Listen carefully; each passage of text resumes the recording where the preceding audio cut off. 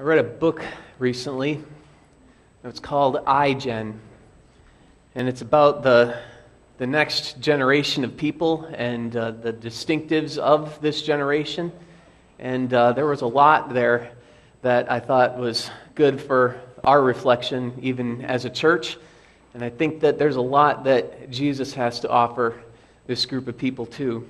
These are people that we know, this generation, and there's new trends and new developments in this generation. And so as we work with kids or grandkids or friends and neighbors who belong to this generation, it's good that we remember and are reminded of how the ways Jesus is for each generation. So let's turn in our Bibles to John chapter 3.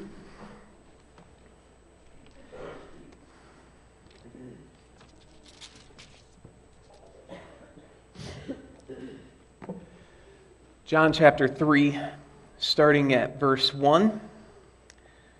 Now there was a man of the Pharisees named Nicodemus, a ruler of the Jews.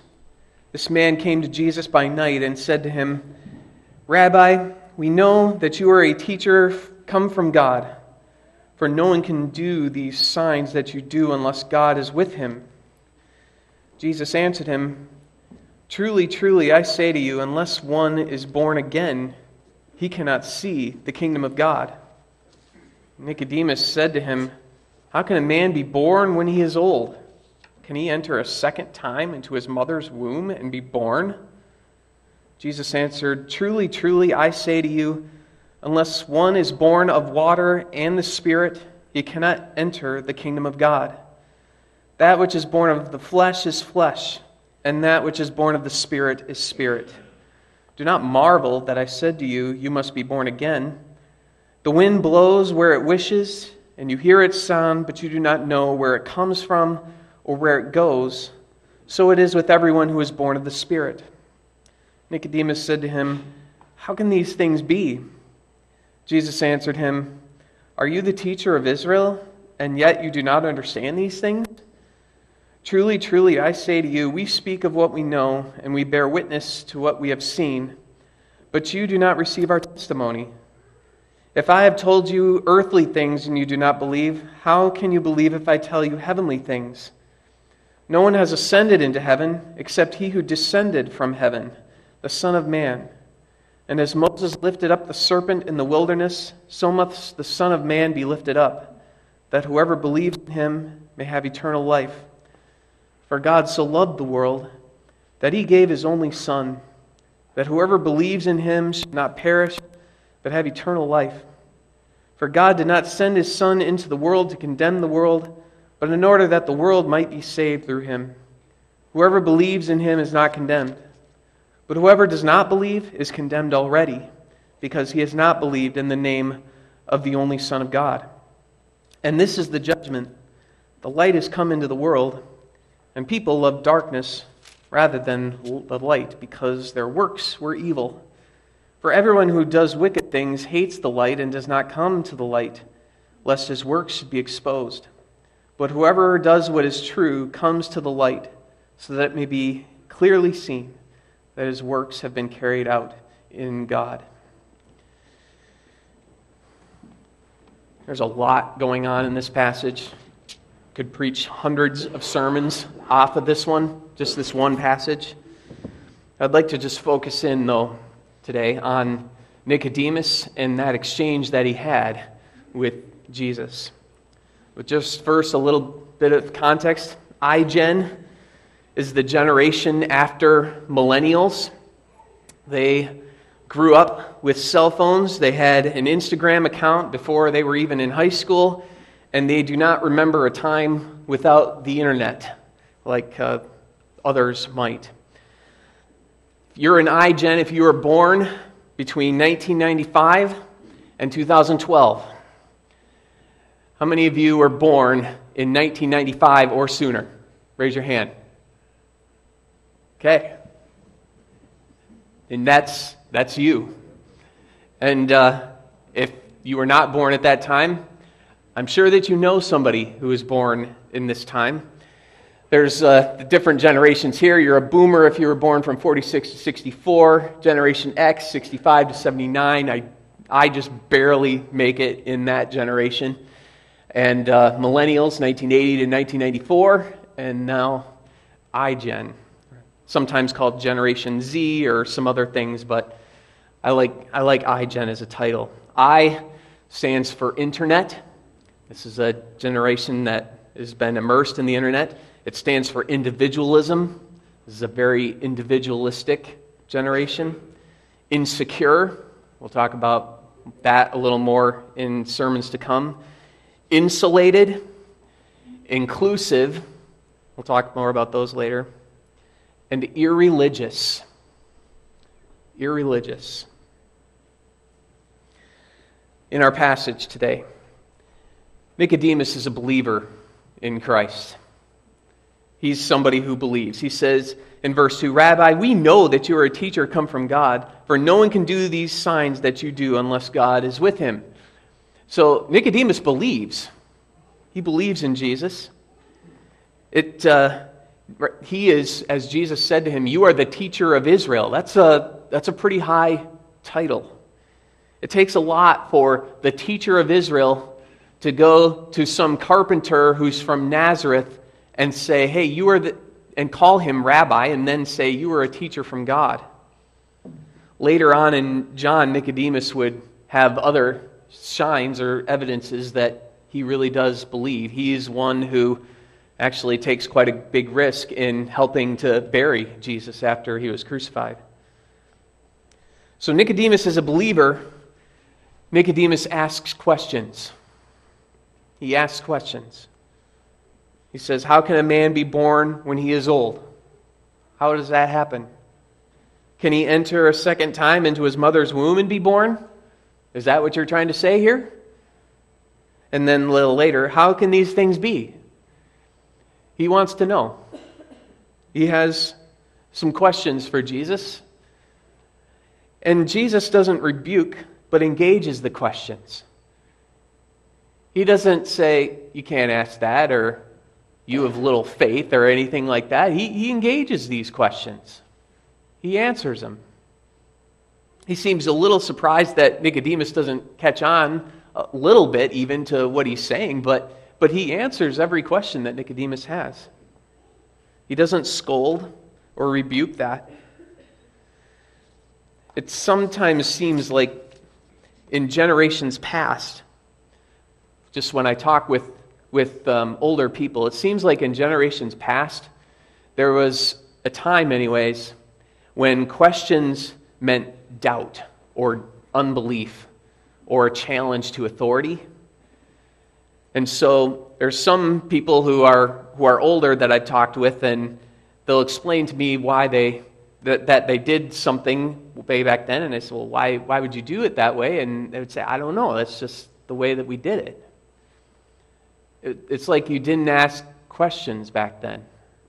I mean, I wasn't alive back then, so maybe I'm wrong about that, but that's the impression I get anyway. So Nicodemus is a believer, and he asks questions, and Jesus doesn't rebuke that. He engages him. He answers. He explains. And we have a generation coming up now called iGen. And iGen, this is a quote directly from the book, that's written not by somebody who's a Christian that I can tell anyway. iGen is with near certainty the least religious generation in U.S. history. In the early 80s, if you polled high schoolers back then, over 90% would say that they belonged to some religion of some kind. In 2003, 87% of high school seniors identified with a religion. In 2016, it's 76%. There's been a sharp drop in a short period of time. In the early 80s, 8% of high school seniors never attended religious services, and that means never, not even once a year. Only 8% in the 80s, early 80s. In 2015, 22%. Quite a jump For Generation Xers and the early Millennials, the common thing for them was spiritual but not religious. I believe and I pray, but I don't go to church. I'm spiritual but not religious. Well, iGen has a large minority that are neither spiritual nor religious. In 1980, 86% of 18 to 24-year-olds believed in God. In 2016, only 66%. That's quite a drop in a short period of time. In 2004, 16% of 18 to 24-year-olds never prayed, ever. Now it's up to 26%. The least religious generation in U.S. history is growing up right now. Other things are down too. Belief that the Bible is the inspired Word of God as opposed to a book of fables. And even belief in the afterlife is going down now too. Lots of people aren't even believing in heaven anymore. Now, since the beginning, the Bible, God calls all people everywhere to believe and trust Him. This is true of any generation, any time in history. God wants us, all of us, to believe in Him and to trust Him, to look to Him for everything that we need. Adam and Eve in the garden, they were called to believe in God when He said, if you eat this fruit from this particular tree, then you will surely die. Believe me, trust me on this. And they didn't. It says in verse 18, whoever believes in Him is not condemned, but whoever does not believe is condemned already, because he has not believed in the name of the only Son of God. We're called to believe. In Hebrews 11, it goes through this long list of people all through the Bible who believed in spite of the odds. And later in John chapter 6, it says, then they said to him, what must we do to be doing the works of God? Jesus answered them, this is the work of God, that you believe in Him whom He has sent. Believe in Jesus. 1 John 5:10, whoever does not believe God has made him a liar, because he has not believed in the testimony that God has borne concerning His Son. We have to believe. We have to believe in Jesus in order to believe in God. The whole Gospel of John was even written so that people and readers would believe. That's how John wraps up. These are written so that you may believe that Jesus is the Christ, the Son of God, and that by believing you may have life in His name. This is why the Bible is written, so that we would believe, that we would trust God. Believe. And like Nicodemus, believers, we ask questions. We ask questions. We want to know more about God. We want to understand more. We want to grow in our faith. We want to know who this Jesus is and more of Him. You can always grow in your faith. It doesn't matter how long you have been a Christian. Asking questions is how you grow. It's how children grow into adulthood, by asking questions. It's how we grow spiritually too. And many of iGen, unfortunately, do not see church as a place to ask questions. This growing minority of non-religious in this iGen generation has some objections that are worth talking through. They're worth discussing with them. They're worth questions that they might raise. So, for example, the problem of evil is a major barrier to faith for non-Christian teens. Why is there evil in the world? There's the usual Christians are hypocrites too, there's that. But there's also a good number that say, I believe science refutes too much of the Bible. There's a lot of questions behind a statement like that. Or, I don't believe in fairy tales. In other words, how do we know that this is real and not just something somebody made up? There's some good questions behind that, and we have some answers for it. Or there are too many injustices in the history of Christianity. There's some questions behind that too. What exactly has happened? But not only the non-religious iGen, even the church-going iGens see it this way too. Half of church-going teens in this age bracket, that means that they attend one or more worship services within the last month. Half of them say the church seemed to reject much of what science tells us about the world. That we just don't pay attention to it at all. There's a lot of questions behind that statement. 1/4 of these church-going teens say the church is not a safe place to express doubts. It's not a safe place.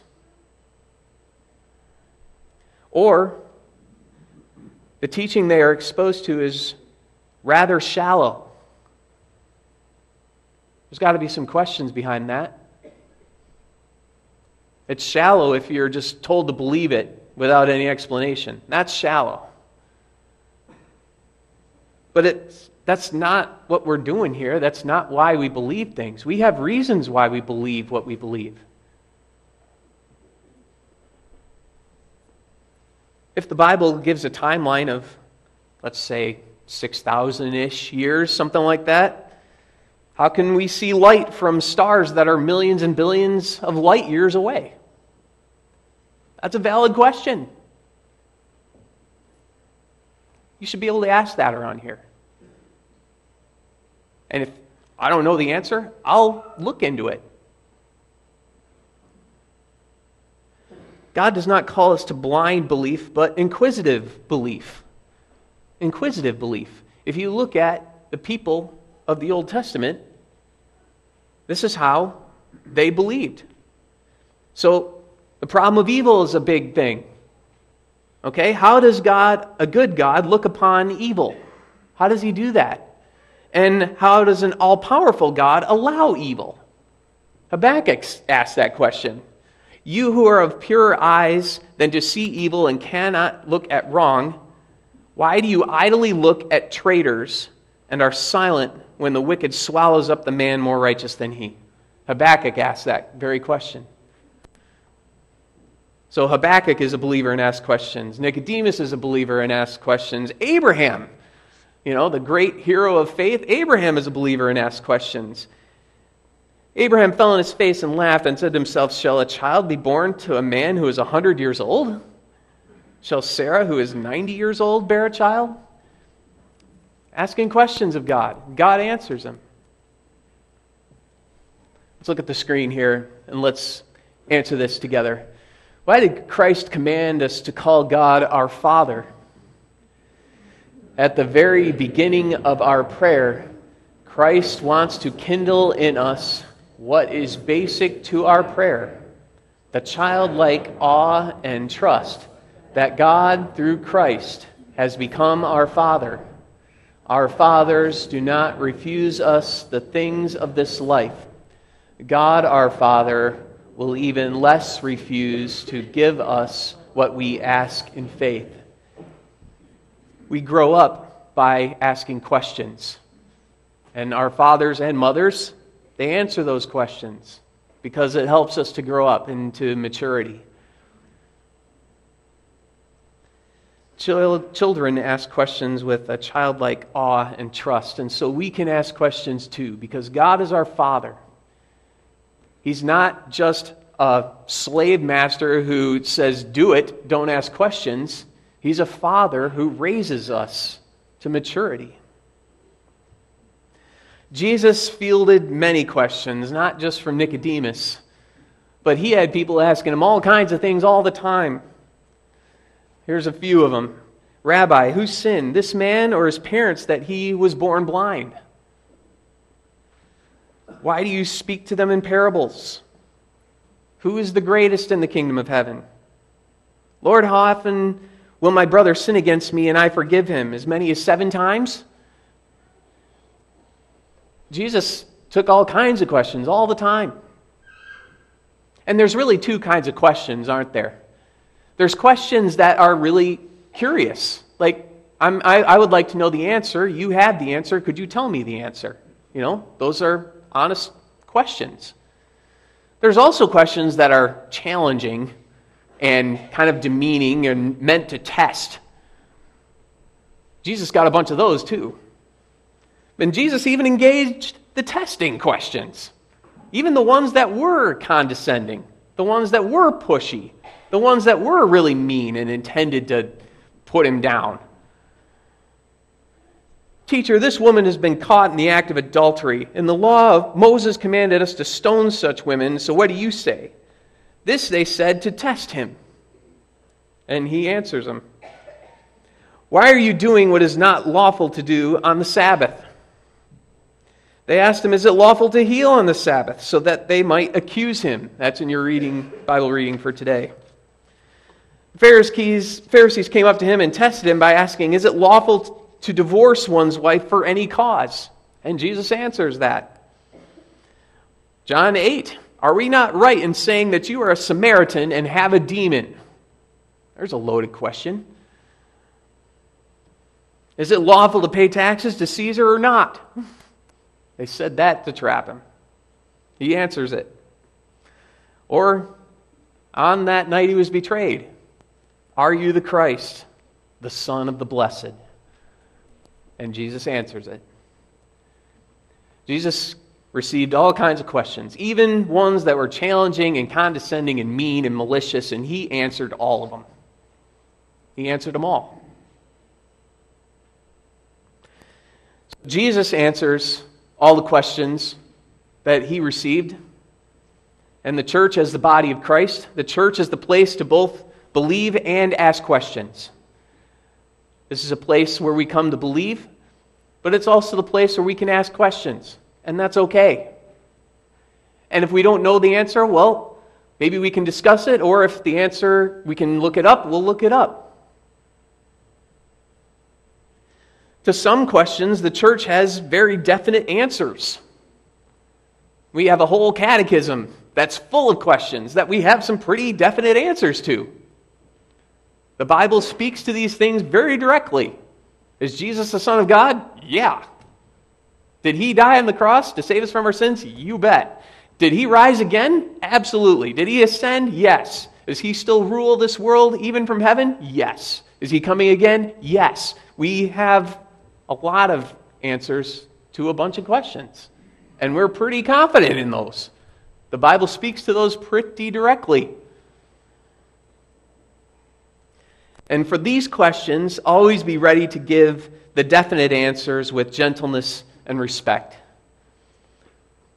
1 Peter 3, in your hearts regard Christ the Lord as holy, always being prepared to make a defense to anyone who asks you for the reason for the hope that is in you, yet do it with gentleness and respect.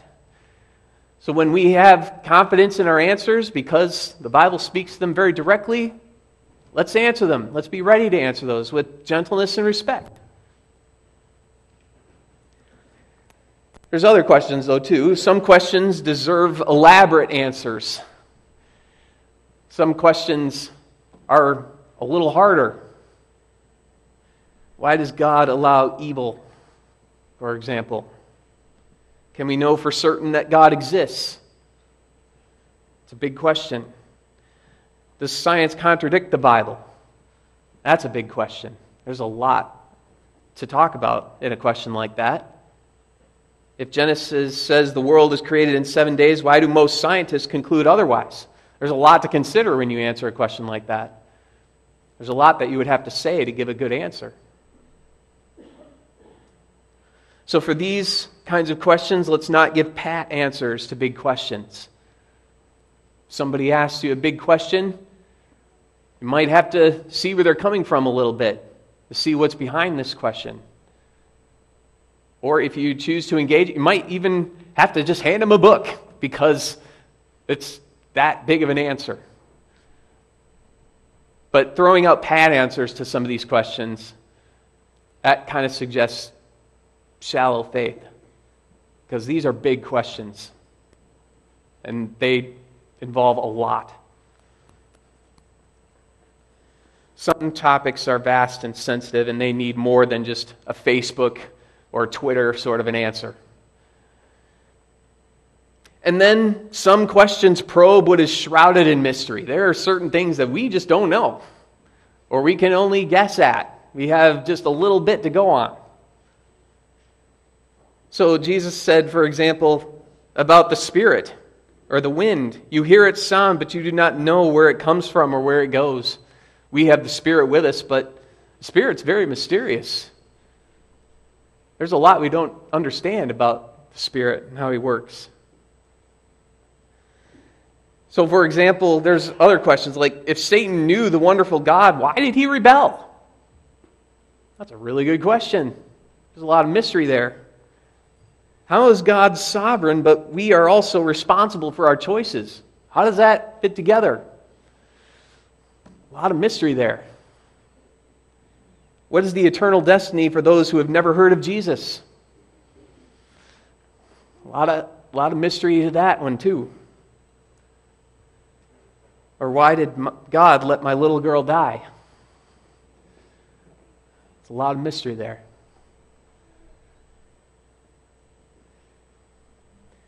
When you get these questions, it's okay to not know and say so. But whatever questions you get, the church is the place to ask the questions. And if you don't know the answer, then say, it's okay to say you don't know. It's okay to maybe look it up. It's okay to maybe ask somebody else. But let's make sure that the church is the place to ask questions. If you have any questions, I would love to talk with you or maybe give you an answer if there is one. But this is a place for questions so that people can grow in their faith. And let's bow our heads and pray. Lord our God in heaven, your Son Jesus Christ was gracious enough to answer all kinds of questions that we asked him, even ones that were mean and malicious. Lord, help us to be the same way, to be ready to answer, to engage, or to address different questions that people might have, so that, Lord, people would know and understand that belief wouldn't be shallow, but, Lord, that it would be based on your truth and the truth that you've revealed to us.